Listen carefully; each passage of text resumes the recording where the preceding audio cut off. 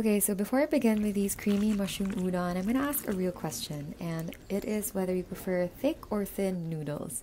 So, personally, I would probably have a hard time answering this. It maybe take a few minutes of silence to think, but now that I've thought about it, I think I personally prefer wheat noodles in general. So, it doesn't really matter in the size, but I like wheat noodles because I find that they have this distinct chewiness to them that like these udon noodles have. And I also really love rice and starch based noodles, but it's more of a preference thing. It also depends on my mood. So, when I want something really satisfying, I love the chewiness of udon that I love to have in my freezer. And I also like making a sauce like this because it's creamy, but it's not too heavy. Like, if you know what I mean, it's not like those creamy with like heavy cream types of noodles that are just a bit too thick to my liking. And these ones are just perfect, and I hope you enjoy them.